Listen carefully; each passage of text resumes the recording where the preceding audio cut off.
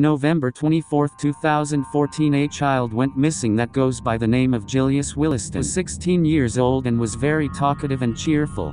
One day after coming from school, he all of a sudden was starting to act scared and nervous about something.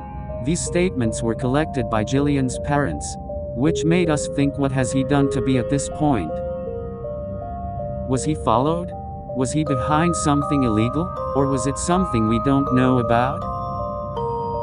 Truthfully, we don't know. But we will be starting to investigate tomorrow so we can gather up the clues we got from the parents and what we learned from Julia's lifestyle.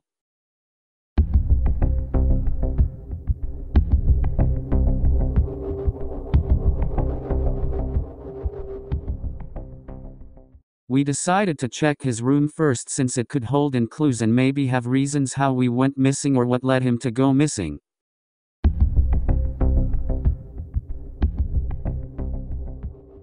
All we could find was a beaten notebook that contained drawing painted with blood. We don't know whose blood it is yet, but we are assuming that it belongs to Jillian's. Seeing this figure's shape and what he looks like is very confusing and odd. Listen carefully on what the description is and then I tell you the name on whoever wrote this. This figure has long arms reaching down to its long pale skinny legs. Its face covered by a hand that has no leg of an arm. Same with its ears. Its nipples covered by small hands, and same goes with its private spot. The figure is tall, assuming to be 11'2", and lives in the shadows of your hands. If you see its eyes, it's like a loved one in hostage.